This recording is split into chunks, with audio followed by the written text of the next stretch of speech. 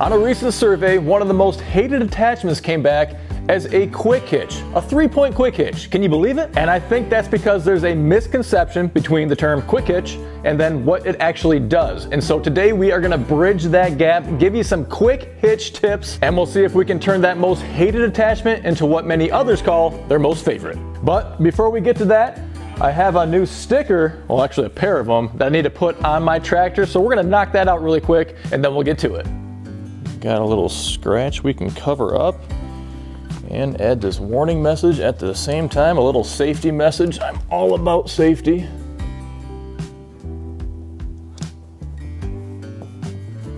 Let's work it out. Much better.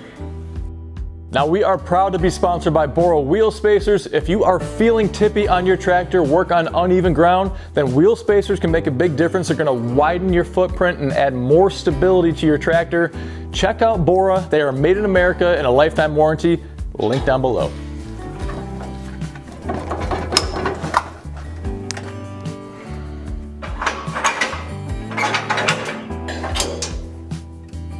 Also need to put it up higher. It's almost basically even with the bottom there. About like that.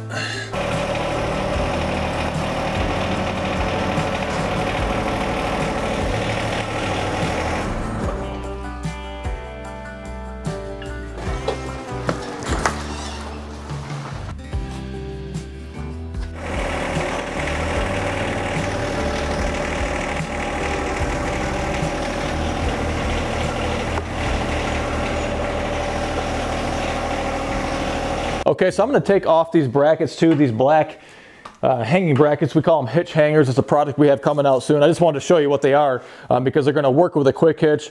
Still in the prototype phase, going to come out soon with them, but we're designing it to work with any quick hitch. That's our intent right now, but you can see the concept here.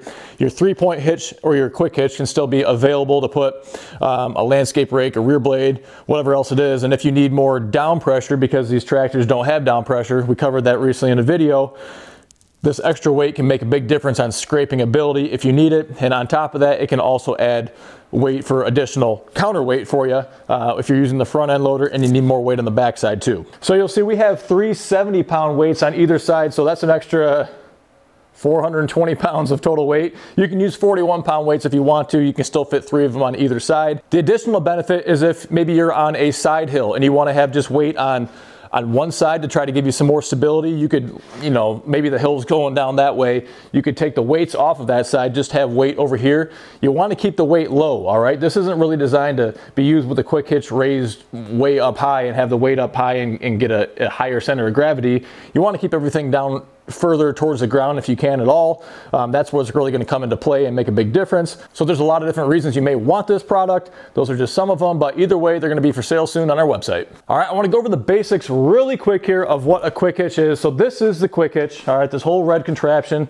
Nice to see it stands out. You can tell what's separate from the rest of the 3-point hitch. And so the quick hitch itself, whether it's a Speeco, an iMatch, a Lampride, a Harbor Freight, whatever you get, is going to be built to the same specification that controls the dimensional spacing. There's going to be a couple of critical dimensions that apply to both the quick hitch as well as quick hitch compatible attachments. So pay attention. If you don't know if your equipment is quick hitch compatible, you can just measure these couple of different areas here, the critical dimensions, and you'll be able to verify if it'll work for you. Now we're talking about the category 1 quick hitch, all right? So Cat 1, which is your 1025s, your Kubota BXs, anything in the subcompact class, up through like a 4 Series, like a 4066R, a Kubota L6060, anywhere along those lines and everything in between. So the first critical dimension is going from left to right along your bottom links, all right? So on your attachment, the 2 lower pins, you need to do measurements on that point. So outside to outside, which again, a fixed position, there's no adjusting the quick hitch, is going to be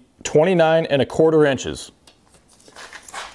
Inside to inside is 27 inches. So this is a quick hitch compatible attachment. You saw me take it off at the beginning of the video. So what you want to measure is your inside to inside. We know that the quick hitch is 27 inches inside to inside. So let's see what our pins are here for our pin slots. So inside to inside, we have 26 3/4 inches. Okay, so we know that our pin on the inside dimension is going to be okay. Now let's see if it extends beyond the maximum quick hitch dimension to have enough space in there. So if we measure the outside of this point to the other side, get that tight there, 30 7/8. All right, so we needed only 29 1/4. So we know that our lower hooks on our quick hitch will fit within these allotted spaces. So that's one critical dimension. The other critical dimension is going to be from your lower hook to your upper hook. And on this one, you have some flexibility. It is going to be a range from 14 1/2, which is where it's at right now, all the way up to 17 1/2 inches. Now you have adjustment up and down there, 3 inches of play. I got to imagine that's for a certain reason. I don't know the reason, but it's within the ASAE specification, and you will notice that different brands, different manufacturers are going to have an adjustment range in there, and that's why you see all of these bolt holes to be able to move that top hook up and down and make it work for your attachment. And so on an attachment, it's typically not as easy as measuring left or right. You kind of got to eyeball a line in there and then do a dimension, and you just want to get close enough. A 1/2 inch this way or the other way is not going to matter too much since you have flexibility, but you can see we're right within that range. We saw it hooked up earlier and we're going to be okay. And again, 14 1/2 to 17 1/2 inches. You can adjust that top hook as needed to make it fit. Hey, I hope you're enjoying today's video. If you haven't done so yet, hit that subscribe button down below to see more of them. We have over 450 other videos for you to check out as well. And if you are in the market for a tractor attachment, well, we sell and ship them all over the country. Check out goodworkstractors.com.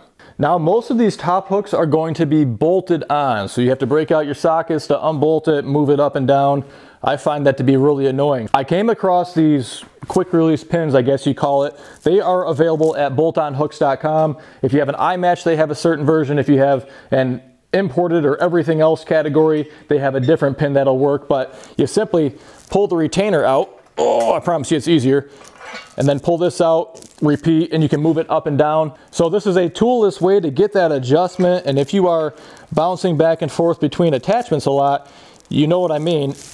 This takes a lot of the pain out of that process, makes it exponentially easier. I'm not affiliated with bolt-on hooks, but we'll put a link down below where you can get these. It's a cheap, easy upgrade for your quick hitch. All right, so now for a really big difference between the Speeco E-Hitch and almost every other quick hitch that's out there on the market, you want to pay really close attention to these bottom two hooks, the size of the slot. And so what you're going to notice on the Speeco E-Hitch is that this slot size, the diameter of it, is a lot smaller than most of the others on the market. And what that means is that for your Category 1 attachments, which are the only size attachments that will fit on your Category 1 tractor, it's a direct fit to the pin. So I'm actually taking this pin right off of that snowblower that we had hooked up, and you're going to see what I mean. Let me do it over here. So this is a 7/8 pin, okay? And that's what size the lower pins are on a Category 1 quick hitch. The upper is actually 3/4 of an inch, but you can see what I mean. This Category 1 pin fits directly in there. Nothing else is required. The other quick hitches that I'm talking about require you to put a bushing or a big sleeve over top of this pin right here, and the slot is going to be larger, it's going to be wider in diameter, and you have to buy a set of those sleeves or those bushings for every single 3-point attachment that you have. With the price of everything going up, I've seen those bushing sets go for over $50 a set. So if you had 4 attachments, just for example, that'd be $200 in bushings on top of the quick hitch cost just to get set up with the quick hitch compatibility. Okay, so now you're going to notice a little bit of play right here. You'll notice some play in the top hook. These top hooks are always oversized. Even the Speeco E-Hitch comes with the oversized top hook. So I like this oversized slot. It does help and make it a little bit easier to connect to the different attachments. I found no drawbacks of having this oversized and not using a bushing up here.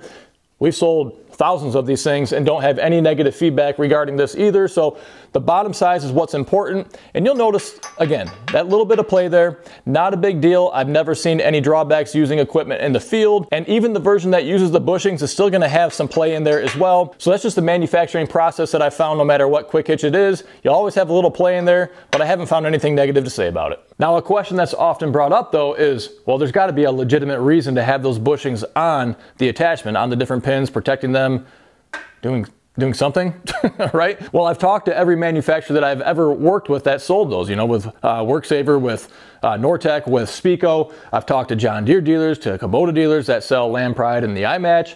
I have yet to have an actual legitimate reason for why bushings may be required. It seems like a really easy upsell just to have an extra part to make the product work. But besides that, I really don't know of a reason why you would need them over having a direct pin fit like the Speeco offers. Now, for those of you with older tractors, you may still have a category 1 3-point hitch, but these lower stabilizer or sway arms may not connect somewhere in the middle of the arm. They may actually come all the way out and attach right where your lower link is at. All that really means is the pins that come with the quick hitch aren't going to be long enough for you. Just go to Tractor Supply or Harbor Freight or wherever it is, get some longer pins to put through there, you'll be okay. Now, speaking of pins, with the Speeco quick hitch, you're going to get the 2 lower pins. The upper one isn't included. I don't know why they just don't send them to us, so we don't have anything to send along to you guys, but it's just a standard 3/4 inch pin that you would use to connect any regular 3-point attachment. Again, your lower pins are always going to be 7/8. The upper is going to be 3/4, so it's just any regular old pin that you would get for any other attachment that you would use on your tractor. And it's probably worth reiterating the fact that these are an add-on. We added these on. You are going to get 2 regular bolts with nuts on them that come standard on the quick hitch, but again, check out bolt-on hooks if you want to. That got me thinking though, for some of you, if this lower dimension isn't going to work, if it doesn't line up, there's going to be some attachments that actually have these lower links on a rail. And so you can loosen things up and slide the lower links in or out to make it work. We had it on a sweep ball attachment, Tar River tillers, I think it was.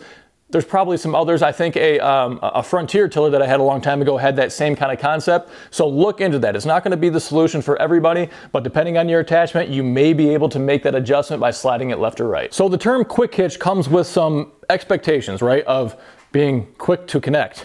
And so that's perfectly logical, makes a lot of sense, but it doesn't mean it's going to take every last bit of pain and struggle out of the process. It's going to eliminate, I think, 90+% of it. And so I think a lot of folks think they're never going to have to leave the operator seat if they get a quick hitch, and that's not the case. One of the common adjustments that you will need to make is going to be with your top link. You're going to have to lengthen it out or shorten it up because every attachment is set up a little bit different. Not every lower link is perfectly vertical with the upper link. Sometimes they're set back, sometimes it's not on a perfectly even piece of ground. There's a lot of variables that come into play. And so your top link should actually adjust really easy. It should move around just like this. If it's bound up, you're going to have to work through it, apply some grease, and then make sure you stay on top of it. Because if you can move it easily like this, it's going to be a pain-free process. You're just lengthening it out and adjusting it. And what that's going to do is change the angle for the connection, all right? And sometimes, especially if it's a new attachment for you, you're going to have to do this 2 or 3 times to figure out kind of that right general ballpark to hook something up.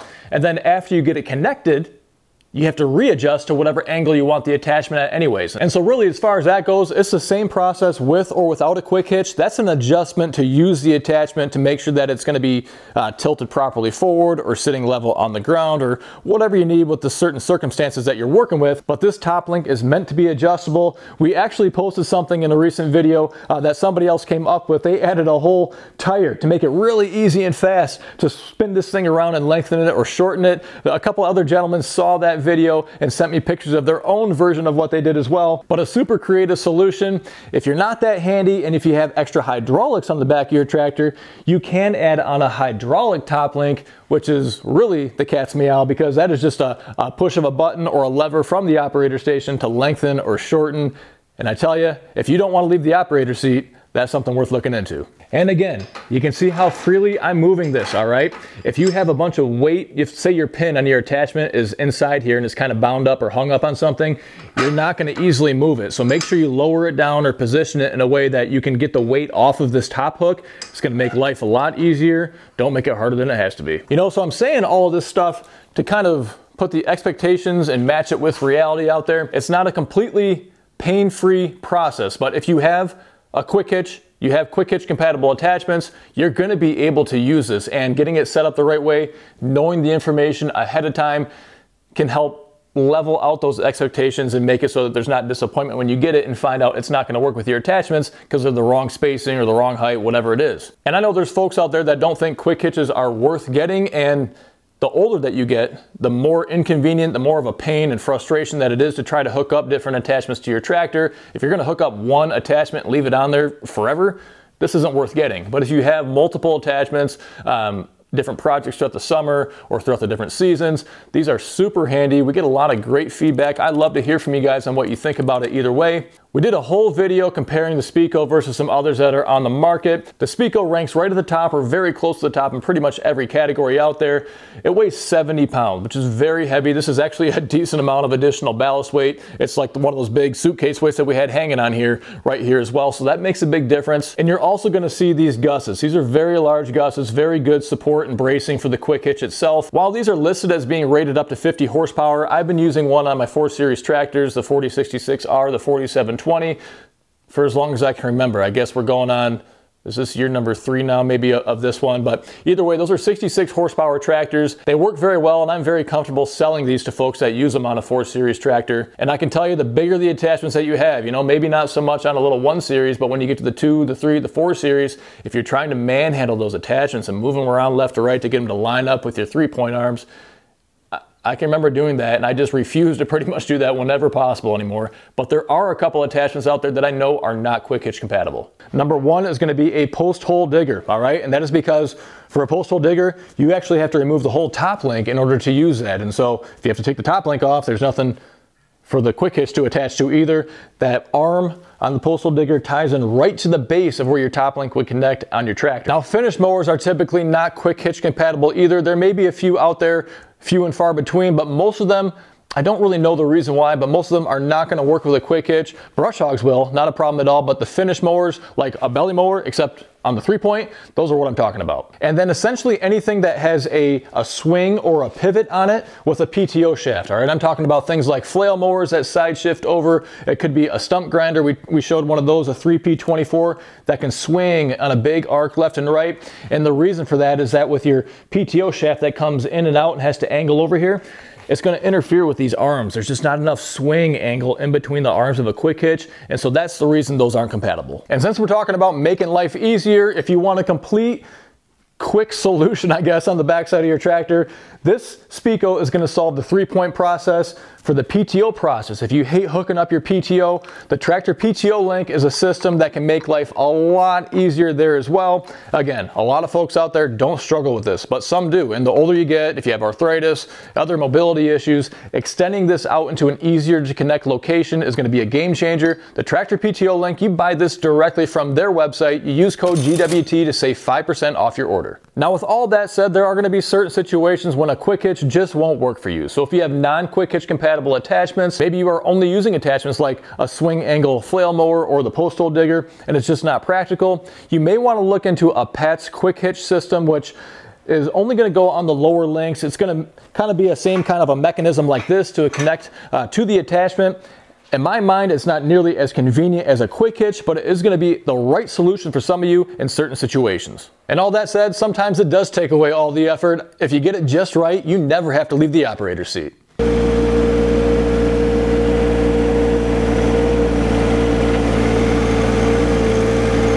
People of YouTube, that was one take. Didn't have to make a single adjustment. That was like the easiest thing I've ever done in my life. It does not always go that smooth, but I'm pointing it out because that's how smooth that just went. Not a single adjustment. Besides, we'll probably adjust the top link and maybe the side link, make sure everything's level the way we want it. But that hookup, piece of cake. Speeco Quick Hitch.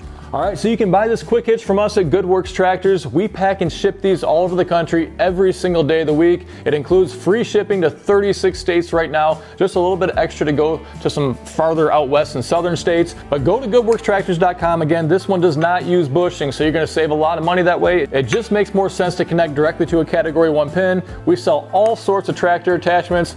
Most of them are going to be quick hitch compatible, work right with this system as well. So if you like tractor stuff, make sure you subscribe to our channel, hit that subscribe button down below. I want to thank you for taking time out of your day to stop by, and until next time, stay safe. We'll see you soon.